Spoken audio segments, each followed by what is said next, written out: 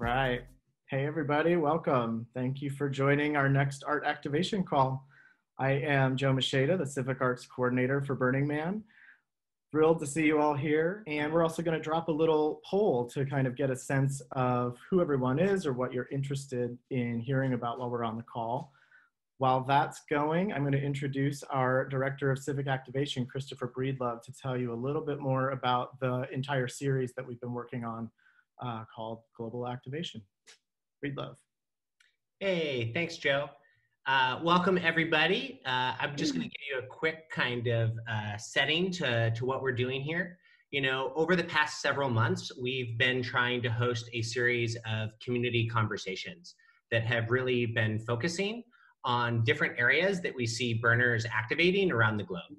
And so that has involved arts and events, grants, civics, ecosystems, and communities.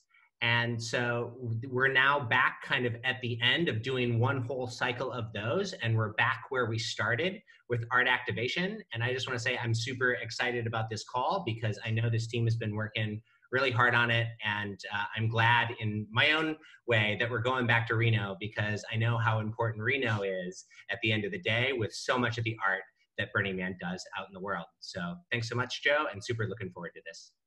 Awesome. Thanks, Christopher. Okay, what do we got? It looks like a lot of artists. We have 29% of folks who identify as artists who have had their work displayed publicly. 21% are interested in displaying your work or supporting public art initiatives. A lot of folks are interested in just learning more. I haven't seen anything else in the chat about who else you are, but we'll get to that, and we'll try to hone and connect with everybody's interests on the call.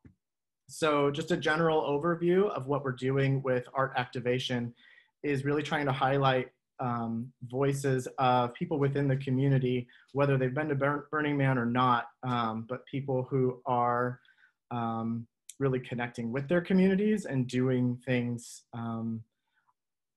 inventing the wheel, if you will, and taking what we can to learn from this and give people the tools and information to apply those learnings to whatever you're interested in doing.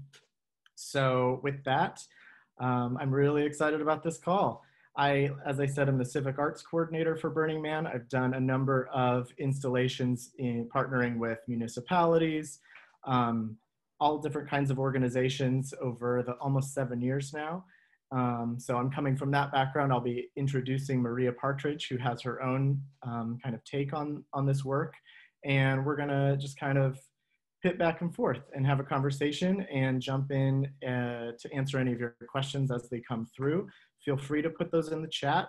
We'll take them after Maria's presentation, and I've teed up a few of my own questions to kind of get the ball rolling. But again, please put them in the chat. We'll have Sage and Emma, who are have the public art background, are part of our team. Thank you both for being here. They're going to be fielding those. We'll try to synthesize the type of questions that are coming in. So we might not ask your question exactly, but we're going to try to hit a range of what everyone's interested in hearing about. Again, if you want to put on your videos, that's great. If not, no big deal. We'll be recording this and sharing out after the call. All right, Maria Partridge, the founder of the Reno Playa Art Park, one of the most amazing things in Reno. I'm going to keep it short and sweet and let you share everything that you've got. Maria, thanks so much for being here. Okay.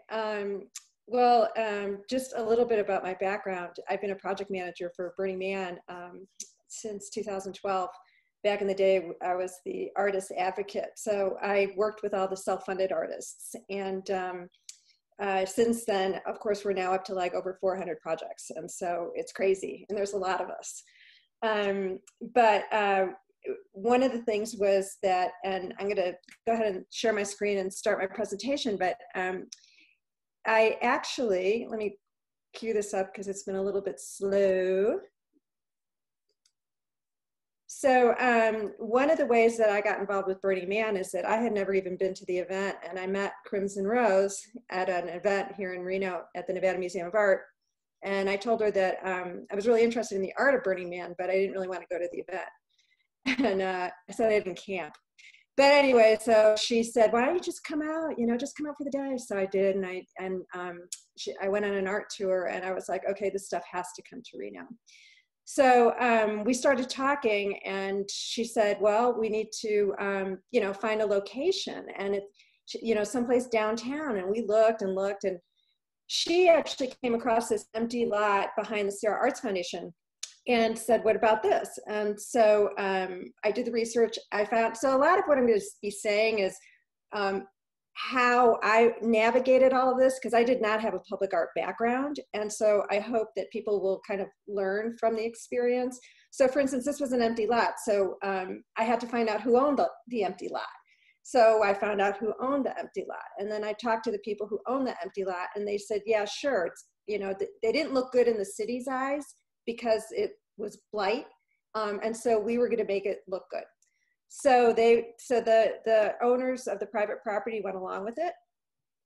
And then it was working with the city to try and convince them to bring some Burning Man art to Reno. And we wanted to do an installation, but the thing about it was that it was going to be temporary. It couldn't cost a lot of money.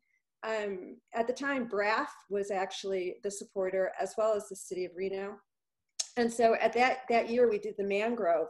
And so we had these trees that were under, like 16 feet tall, that surrounded the man. And so it was perfect. And it was something that the city could wrap their brain around because of the scale of it.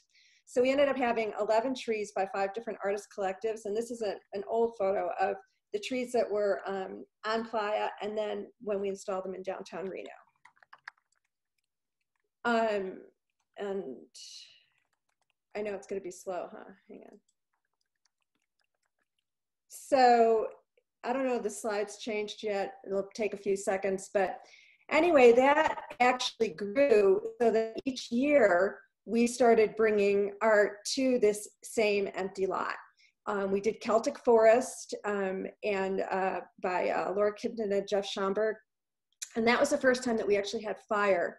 And you can see the fire in the lower right. And it was, we realized that we weren't just placing artwork, that we were actually creating community gathering spots. And this was different. And it also became this conversation with the city of Reno, and that it became this cultural collaboration where we were actually bringing the culture of Burning Man to downtown Reno. And we couldn't do that without having metal and fire.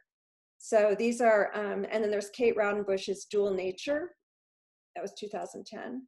So of course we had to really do Burning Man at least once, right? And so I don't think they'll ever let me do this again, but this was 48 feet tall. It was Spire of Fire. It was up about a year. Each one of these were temporary art installations, and they were like 3 months, 6 months. This one was actually up for a year, and we would actually do fire, and participants could actually control the fire. And it was incredible. And this is the one that really put it on the map as far as Reno collaborating with Burning Man and really sharing the culture. And people were lined up with lawn chairs, when we would do this every week. So we did it every week for a month, and then we did it once a month.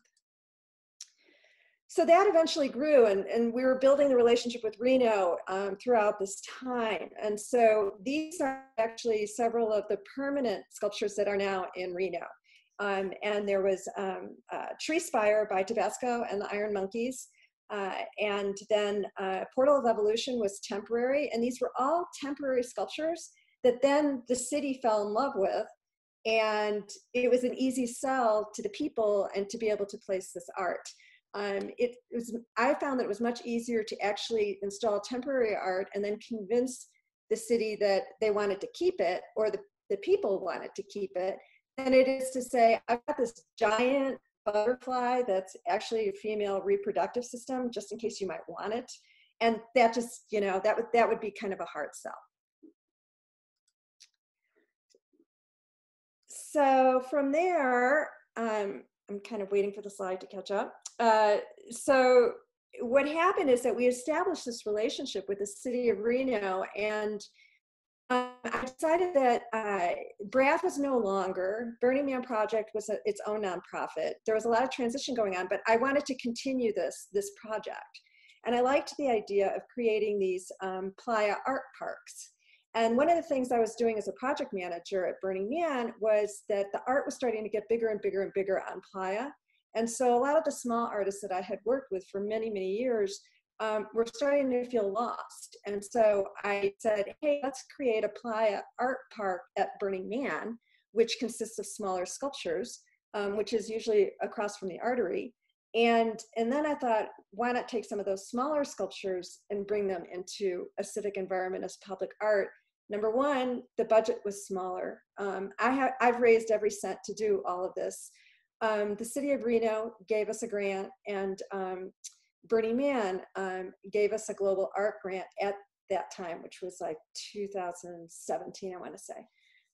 So what happened was that it was really interesting. At this point, we had formed a relationship so that the art was to be decided, the location was to be decided, and they gave me money anyway, which was really great.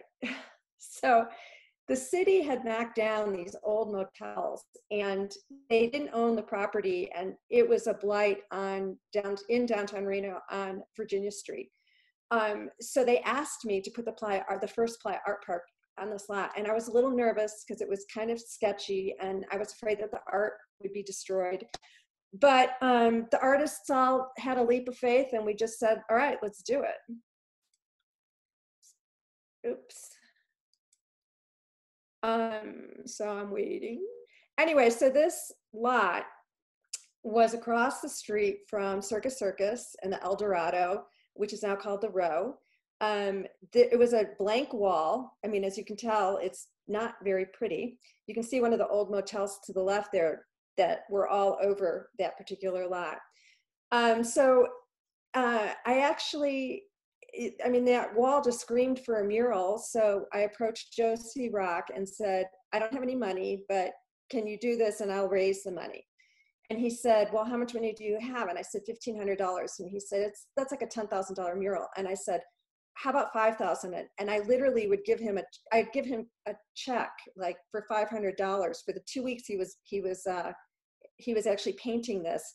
I was like, here's another 1,000, here's 250, you know? And so I got $5,000. I should have gotten 10,000 for him, but that's as much as I could do. But anyway, it was this whole idea, again, of community coming together to create this space. So this was the first incarnation. So the art started to I was able to actually start raising more money each year because the art was more interesting. And so I got support from the casinos, I got support from the city, I got individual donors. That's always one of the questions, like how do you finance these things? So these are some of the sculptures. We did the Playa Art Park for 4 years. These are some of the sculptures that were there throughout those 4 years. All iconic. The other thing is we would have openings, and we received, the mayor spoke when we did it for the first time, and it was a really big deal. It was a really big thing for a city. I had to present to city council. It had to be approved by the Reno Arts and Culture Commission, the Public Art Committee, and then the city really embraced it. We just did what we do, which is we brought stilt walkers and fire spinners, and we just created a Playa Art Park. Now, one of the things that I really loved about this whole project, and we're continuing to do this, is that a lot of the projects that were actually in the Playa Art Park have then moved on to other cities. So the city of Davis, California asked about art for a couple of their parks. And so Good Luck Horseshoe and Imago, the two up there, went from the original Playa Art Park to Davis. And then the angel wings, the chicken, and the horse are currently at an equestrian center in Reno. And then the heart was just installed in Sparks. And that's the first time that Sparks has had public art from Reno. And so that's the beginning of a new relationship. So the other thing is working with developers. I mean, you know, artists bring amazing art to Burning Man, and uh, there was an opportunity to actually place that art as temporary art or as permanent art, and work with businesses. And so this is the first time that we actually did this, and this was working with the new owner of the Sands Regency. They were creating the Reno Neon Line, Jacobs Entertainment. And so he approached me about bringing some Burning Man art. And so we ended up starting out with 4 sculptures that were installed last year before the event.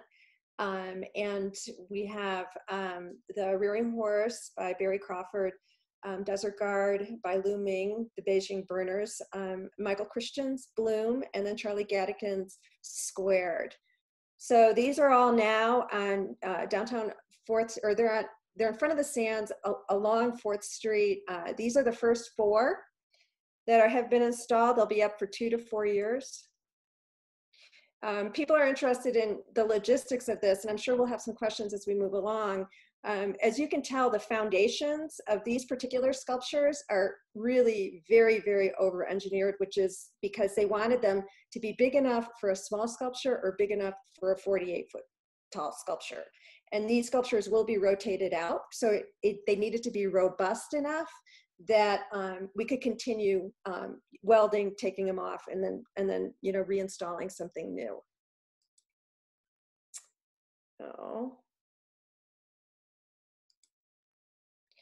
So right now, this is what's going to be on 4th Street. We have the 4 that you saw on the last slide, and then we just installed the Polar Bear, and then Broken but Still Together by Michael Benesty. The Polar Bears by Don Cannell. Those were just installed a month ago. And then Tara Mechanai by Dana Albany will be installed in the spring. And again, these are all on 4th Street. And then moving forward, I wanted to end with this slide because I'm working with another developer in Reno, and these are the 3 sculptures that they've chosen. So I'm really excited that during this time, we're actually going to be installing 3 more sculptures in Reno. This is Aurora by Charlie Gadigan. It's actually going to be another tree by Charlie, but this was the original idea. And then Portal by David Oliver, and then Passage by Dana Albany. So those are all going to be installed in 2021. So that's where we're at in Reno.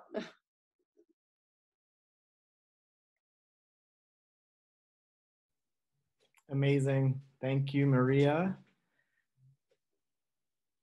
Did we hit the end of did I cut you off, or are we good? Okay. Nope, I'm going to hit okay. Stop share. Okay. Just a little delay on the. I know, I'm sorry. All good, no, all good. It's amazing. Your work is incredible. You've done so much in such a short period of time, and I feel like really have created a template that people can emulate or take pieces that are relevant to their work and apply to their own.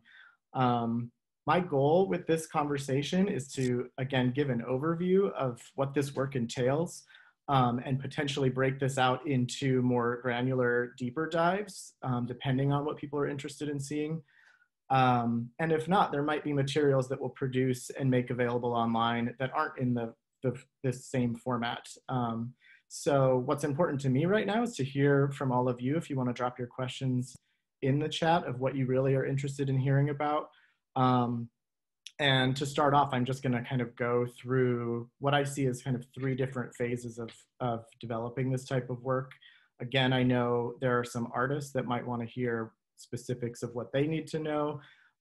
People who work for municipalities who might have a different stake in understanding how to develop a program to support this kind of work. We want to talk about as much of it as we can, but again, I want to get the most out of this experience with all of you. So your questions are much encouraged. But Maria, let's just go and see what comes in. I think one of the first things that jumps out to me is how you set the stage for just investigating what might be possible and starting with what you see right in front of you.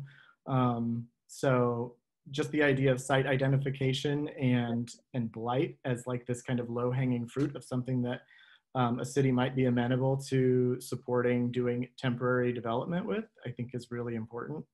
Do you want to talk any more about any challenges or what you saw as opportunities in identifying a site, or anything that you might have first thought was a great idea and then moved away from before you landed on the parking lot? Well, yeah, actually what happens is that they get sold. So so we originally were behind the Sierra Arts Foundation, and then they turned that into a container bar thing, and which was great, yay. So then we moved on to the installation site that was on Virginia Street, and then they sold that just recently. And so the idea behind the Playa Art Park, and I've spoken to regionals in Sacramento and Davis and Seattle, and the idea is that you work with the city to actually find either private property or something in an area that needs some love. And that's what we do. You know, we're burners. We come in there, we you know, put some art in there and create a community gathering spot, basically. So it's always, my idea behind the Playa Art Park is that it's always ephemeral. It's never going to be in the same place forever. So for instance, right now I'm looking at an empty lot on 4th Street because the Sands has already invested so much money in art there, and they own all of 4th Street, and they've slowed down development. So I had a conversation with them, and I said, hey, could you be my land sponsor, is what I called it. I said, could you be my land sponsor? And they said, well, we don't want to, you know, give you any money. And I said, great. I said, but can you do fencing? Can you do security? Can you do electricity? You know, so I negotiate those kinds of in-kind things that they could do for you. Awesome. I see a question that kind of relates to this from Kate that said, I'm interested in finding out how to introduce the idea of public art in a fresh city, setting up the infrastructure. And I'm going to lob that one to myself real quick. The city of San Francisco is something that has an example that Burning Man had involvement with, actually the Black Rock Arts Foundation that Maria referenced in her presentation. So there is a space in Hayes Valley called Patricia's Green, which initially was a space that the freeway existed on before the Loma Prieta earthquake, which then had to be taken down and left a giant open blighted space in a neighborhood that didn't really have a lot of community or connection to it. So the Black Rock Arts Foundation worked with then Mayor Gavin Newsom to kind of cut through some of the red tape and develop what would become a permanent pad intended for temporary art. And Burning Man, through that process, developed relationships with the San Francisco Arts Commission, helped kind of foster a program of introducing art into the area that has then really revitalized or created kind of an entirely new community and neighborhood. Burning Man isn't involved in that directly anymore. It's kind of up on its feet and has its own RFP pool, and artists submit and rotate every 1 to 2 years for installations there. So that's one place to look at, Kate, as an example, and I'm happy to share more offline about that if you're interested. Okay, thanks for letting me take that one, Maria. Well, I actually do see some interesting questions in there. And like one of them, and I do want to stress this, that artists are paid for their work. When I do the Playa Art Park, the honorarium is you know, minimum, because I'm personally raising it all and I'm a nonprofit. I do this all through Art Tech. But I also forge these relationships so that when I have the opportunity of working with a developer who actually has more money, you know, I help negotiate and liaison those contracts as well. So it's a good way for, I really insist that artists get paid no matter what. And it's really important to me that happens. This is not, you know, I hate it when people say, oh, well, you're going to have to store it anyway. How about you put it on my land for free? You know, that's not this. Good point. And there's questions, I know there's questions about permits and things like that. Yeah, I'm kind of trying to synthesize what comes through, but if you want to nab a few as you go for it. Well, and the thing about one of the things I want to say too is that it's much easier to place art that has been engineered than it is to reverse engineer it. I can get away with things with the Playa Art Park because it's smaller and because I'm a nonprofit and because they just let me. But in general, it's way easier if the work is already engineered instead of having to reverse engineer it. So like if I'm working with a developer, that becomes a big part of the conversation. And so if you're artists and you want to create something for Burning Man, and you want it to go out into the world, it's really important that it be engineered. And so, yeah, what you mean by that is often people will bring work to the playa that can just be anchored into the playa without necessarily having a licensed engineer in your state wet stamp, do calculations for wet stamp drawings to make sure that it's seismically sound, that it's not going to fall over, gets hit by a car, or any number of things. What we have found is municipalities don't really have a template for dealing with public art. So often what happens is the question will be applied to, the question about the work is applied to what a regular building would be looked at as. So what Maria was talking about, pieces often being over-engineered, is the fact that there isn't specific code for public art. That's another reason something like the Patricia's Green art pad is a really amazing tool to allow for lots of different types of installations to come in without having to have that engineering. But if you're starting from scratch and thinking of trying out prototyping a piece in the desert, it costs a little bit more money, or potentially a lot more money depending on the size of your piece, to have an engineer wet stamp your piece. But then you will walk away with something that doesn't have to have a brand new base installed to meet city requirements. So I hope that answers that question. Again, I'm kind of trying to synthesize these. I'm seeing things about liability, climbing, insurance. So for insurance, one of the reasons, so we're a nonprofit, and I actually, when I'm working with a private property and I'm doing the installation, I'm working with the city, I'm working with the artist, I'm doing all of that, I'm also insuring it. Artists can personally insure their work if they're afraid that somebody's going to come after them personally if somebody climbs it and falls off of it. But I actually take the brunt of pleasing the city and the person who owns the land. And that's going to depend on the type of partnership that exists. I'm going to keep going back to San Francisco. I also worked on a project. We have a partnership with the city of San Jose called Playa to Paseo. And each of these partnerships have their own kind of process or requirements. Everybody that I've worked with, all artists will carry their own liability insurance. And often the city, you're not going to have anything installed if it hasn't been wet stamped in a major city because of liability. But often cities' insurance won't cover liability for the art piece, even if you have that. So artists will often opt to cover themselves in addition to whatever arrangement they make with the city. And that depends on the cost of it depends on the duration of the installation, the value of the work. There's a lot of different factors, but I would say in a 6-month period, you could be anywhere from $1,000 to $5,000 depending on the work. Climbing is an interesting one.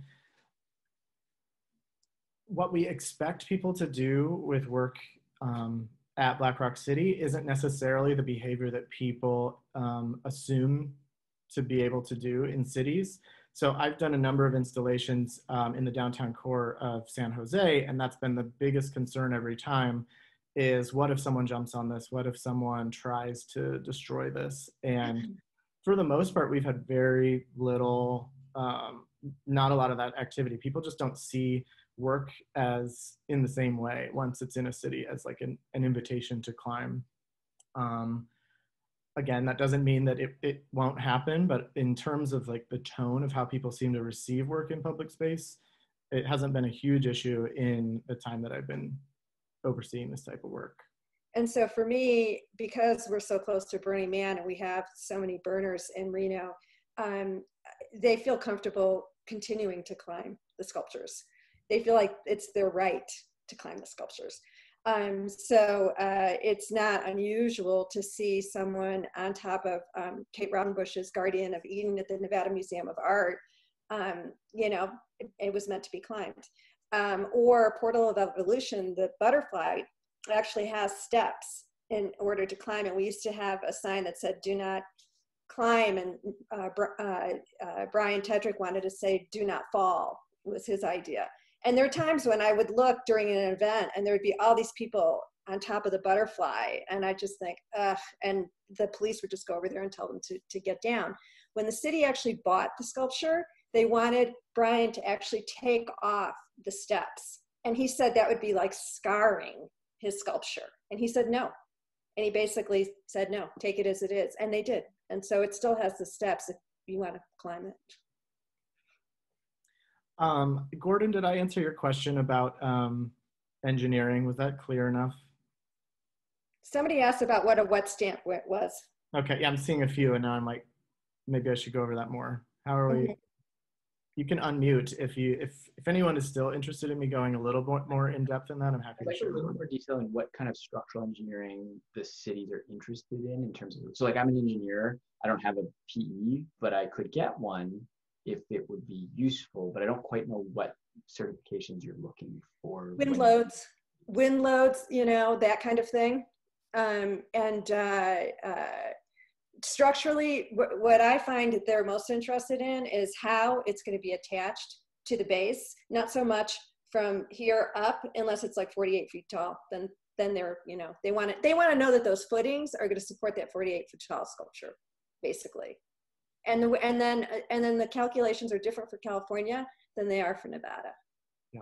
You probably know that. And I would add that as flexible as you can make your base in terms of where it's going to be applied, something that's going to live on asphalt versus you know, concrete, which I didn't know were two different things until I started doing this work, really matters. So thinking through having the most flexible base, because that is where most of your money is going to be spent, on engineering or reworking the physical structure to be applied to the site that it's going to live on. Okay, I'm trying to read through the chat and keep things flowing. Maria, do you have any that you want to jump in on? People are, Okano is asking about grants. It's tough. It's tough. Funding is really tough for me. I think actually, Joe, you were going to say something about the Global Art Grant. I received two, but they're no longer available for art parks. So I basically get funding that I can from businesses. I think Raspa mentioned something about permanent pads for temporary art, which is exactly what I'm doing with the Sands, is that they're going to end up putting, he wants 3 more sculptures. So they're going to end up putting like 8 to 10 sculptures along 4th Street, and they're going to be swapped out every 2 to 4 years. And with the idea being that a new one will come from Burning Man or 2 or, you know, whatever. So he's really thinking ahead, and that's why those foundations, as I showed you, were so robust. You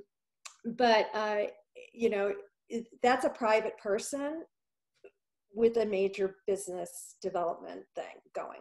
As far as like the city, I think that the Playa Art Parks work best for regional groups that would like to do something in their city, because they have the volunteers. I use a lot of volunteers. I use a lot of in-kind. I use heavy equipment, you know, people who have heavy equipment. so much of it is grassroots when it comes to doing these Playa Art Park installations. The grants, I don't know about like international grants or things like that.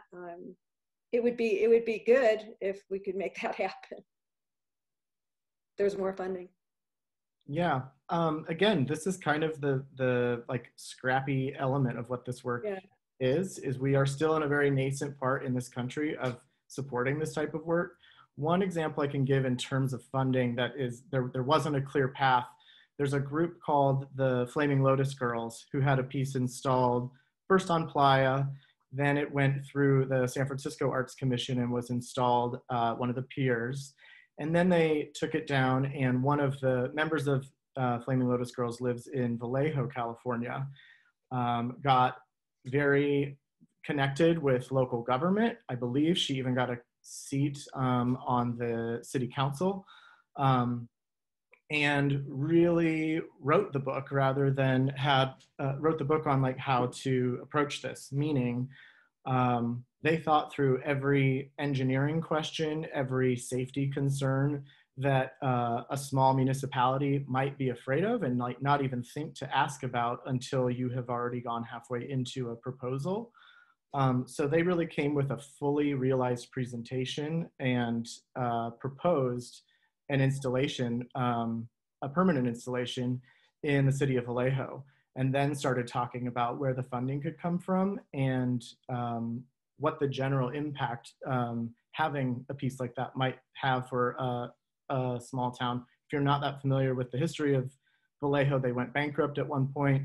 So the downtown area was pretty, rough trodden, and they were looking for something to draw people back into the downtown area. And so that was part of their pitch, was economic development.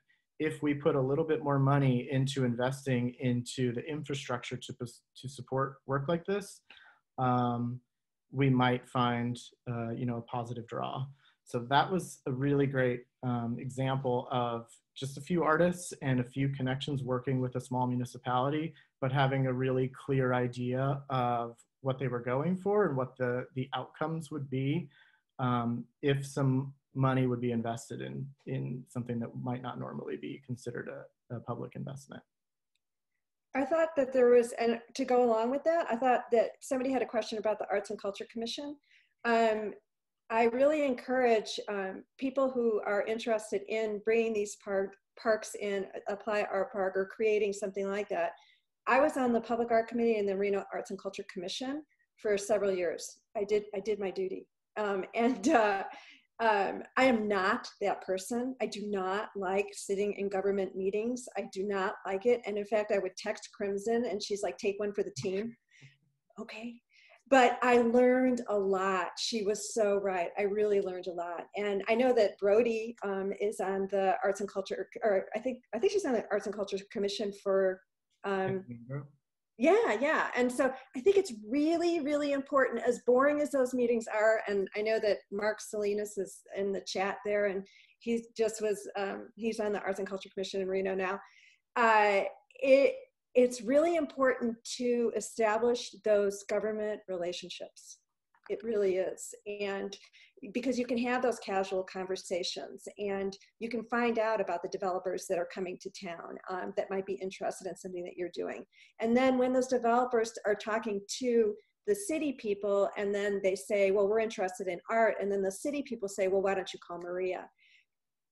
That's so important. So whoever asked that question, it's really, really important. Yeah.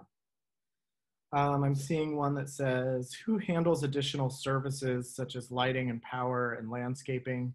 What if the city is not willing to fund that? Would it be up to the artist in kind? I would say absolutely don't enter into a contract if that is not going to be supported. That needs to be considered as part of the holistic vision. Lighting is just as important in terms of public safety as it is for the aesthetics. And I don't want to go too long on about this, but it really does depend on the partner on the site.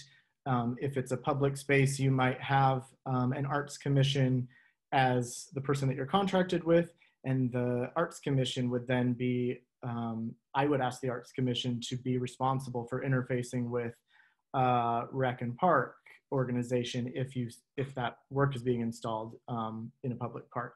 You need to know all of the agencies that are going to be involved and make sure that all of those details are outlined in a contract before you move forward.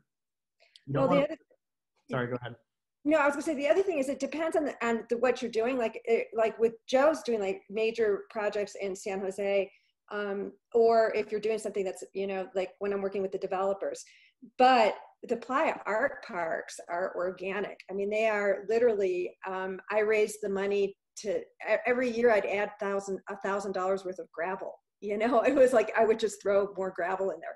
And as far as the lighting goes, that motel that the mural's on, I had an extension cord and I ran conduit underneath the gravel, and I had friends and volunteers doing that, and that's what lit each one of those sculptures. So I mean, it's gritty, it's temporary, and that's fine for that venue. Yeah, no landscaping. Okay. Nikki asked something that I was just about to try to touch on. What is the application process for existing Burning Man art pieces to possibly displayed at the Reno Art Park? If anybody has art and they're interested in reaching out to me, I am more than happy to. I mean, I know so many artists. I've been doing this for so many years. And I usually manage over 100 projects every year since 2012. But I don't remember everybody, and I don't, know who's got what. I don't generally do a call out to artists, but certainly artists have reached out to me and said, I have this piece, it needs a new home. And so then I just put it in the back of my mind. I know, Joe, you keep track of art. Mm-hmm. And I don't know, are we going to have some kind of inventory thing eventually? Yeah, that's part of the dream. That's also part of the dream. Yeah. Process is kind of working through how we're going to develop tools to put online for sites as well as artists to connect. Totally. Can we backtrack and answer Abe? Just clarifying, would you pay personally for the gravel and friend labor? Do I pay? Yeah. Yeah, I do. And I go get it. And I have volunteers spread it. But I also get it, I get a good deal from Truckee River. This isn't an ad for Truckee River Rockin', whatever it's called, but they're great. It's like I'm a nonprofit. I go in there, I'm like, can I get some more gravel? And they may even deliver it and not charge me for that. Yeah, I mean, you can see the gravel in the background behind Joe and me, and it looks really nice because that was like 3 years worth of gravel. And I wouldn't expect this every time, but Maria's literally brought me lunch at Art Tech, like sandwiches and chips, because I flew in, went straight from the airport to Art Tech to work on the art piece. She's incredible. So when she says grassroots, she means grassroots, like bringing a sandwich. So, and the connection she has is incredible, whether it be, large, if you need a big forklift, you need power, you need electrician, they find it, So yeah, we find it. Hi, Shane. Okay, how about which relationships felt the most important in order to make the art park successful? Cities, casinos, property owners, local artist groups, artists? Reno Burners, number one. And then City of Reno. Certainly, like Shane said, the artist crew, I really work with the casinos to get free rooms. And then heavy equipment, I call everybody and ask them for the best deal that I can get. And then, so it really is a community project. And I have to say that when I had to deinstall in the middle of the pandemic, and they needed all the art out of the art park by May 1st. And I was like, we're in the middle of a pandemic. Everybody's in lockdown. And they're like, well, and then I said, well, you need to give me $2,000 towards that. So they did. But I called 20 volunteers, and everybody showed up with masks and gloves on, and I was just like, thank you. And we literally, and I also needed heavy equipment, and I needed semis and trailers to get everything out.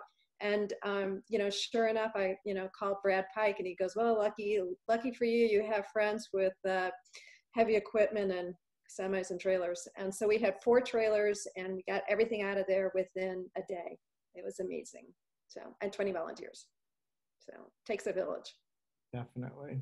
That's a rare and rich community that you're It's great. in there. It's very expensive when you don't have people willing to just pitch in. One thing that we haven't talked a lot about that I'm interested in talking about is activation once work has been installed. How much your role is in creating events, things that are and meaningful experiences that make the space come alive. It's really important to the city. And so it's actually part of, and I'm responsible for that. So when I do a final report, it's like they want to see it activated, you know. And so one of the things that Artec does is we run the Reno Art Fest.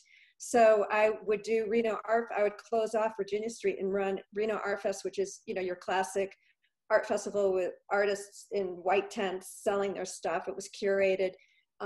So that's what I did. So I used the space in front of the Playa Art Park to do the Reno Art Fest. And so people were in the Reno Art Park, and then there's an empty lot to the side of it. And I did a fire festival there, and the casino was able to give us a stage and, you know, at a lower cost. I have somebody who's literally in charge of entertainment.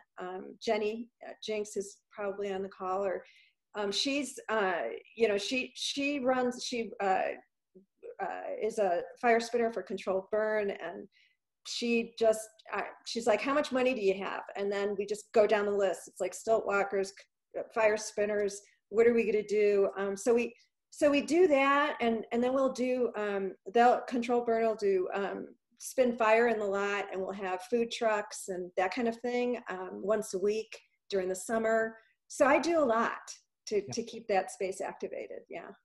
The food truck element too, I think when you have economic benefits to other industries is also a really key motivating factor. The partnership that Burning Man currently has with the city of San Jose also has a clause that puts it on the Office of Cultural Affairs to activate the work after Burning Man manages the installations. And a lot of what they have done has been focused on activation that connects with the intent of the work. So an example would be one of the first installations we did was the Sonic Runway. And if you're not familiar with that, it's 500 feet of concentric rings of LEDs that react to the speed of sound through light. So you'll hear a pulse of sound at one end, and the light will travel literally at the speed of sound, so you can visually see sound coming at you. So ideas of activation, we had, the first thing was, you know, a big party. We had art cars come with big bassy sound, and that was like the big kind of flashy opening event. And then after that, we worked with community groups like taiko drummers and choirs and an opera singer, all to share their artistic expression through the piece. So I think if you have, like, one thing to consider if you want to connect with, if you have an idea of what type of events might, you know, work with your piece, connect with groups that might be interested and include that in your proposal of how things might, Definitely include it in your proposal. The more collaborators, the better. Yeah, exactly. Are you exploring ways to activate with most of the participants online given COVID? I would say my work is, I think we're at a phase in the pandemic where people are actually looking to get out. And so the city, we put all of our installations on pause just until we really had a temperature and a sense of where we were gonna head. And they're actually looking to find safe, positive ways for people to get out of their homes. So yeah, I don't know if, Maria, your experience is any different, or if the city has. I've installed 6 sculptures in the last few months. And it's, you know, and like the one in Sparks, which Shane with the heart behind him is the artist behind that. You know, that was a big deal because it's in a plaza and it's in front of a movie theater, and it's, you know, people want to have their photos taken in front of it. So it really activated this small plaza, and so the businesses around it are just really, really grateful. They didn't pay a squat, but you know, a lot of what I've placed in the last few months have been about getting the work out there and doing something and creating a place for people to go and look at it. And the equestrian facility is open to the public. It's beautiful grounds. The art looks amazing. You know, and it's, you know, and then Jacobs Entertainment had actually halted all building or anything. We were supposed to install the sculptures, the Bear and Broken, in April. They said we weren't going to do it until next year. But then, you know, it was like people were like, Joe said, people were like really wanting to do something. And so Jacobs said, okay, we're going to do it in October. And so we did. And it was great. And it's not even quite ready, but it's still, it's still kind of a construction zone, but they've landscaped it. They put all the pavers down, you know, and it just makes that part of the city just look so much nicer. And I think that people want that. Yeah, aesthetics is a huge thing. There's definitely research that can point to economic impact as a result of public art. Stephen was asking about measures of success for these kinds of initiatives, and I think there's a whole range. Maria, I'm sure you do too. For me, you could go anywhere from the basic just foot traffic, how many people pass and experience an art piece, and you might be able to draw. There are resources. Some cities have resources to demonstrate pedestrian traffic, and then that's an after the fact demonstration of drawing in more people to an area.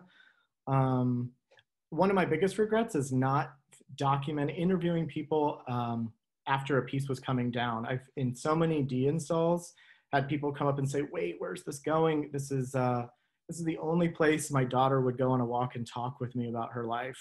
Or, you know, this is where, you know, everybody had these anecdotal stories, and I wish I had documented more of those things as kind of more visceral examples to share with people.